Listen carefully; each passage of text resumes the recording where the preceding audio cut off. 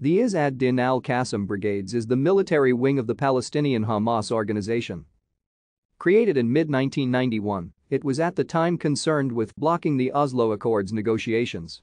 From 1994 to 2000, the Izz ad-Din al-Qassam Brigades carried out a number of attacks against Israelis. At the beginning of the Second Intifada, the group became a central target of Israel.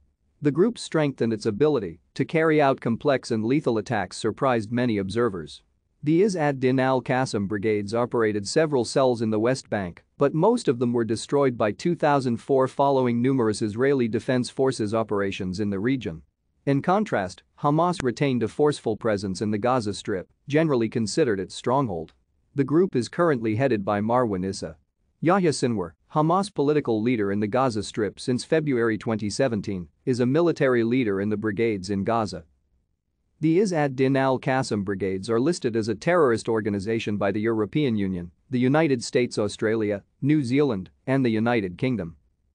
The group is named after Izz ad-Din al-Qassam, a Muslim preacher in Mandatory Palestine. Thank you for watching.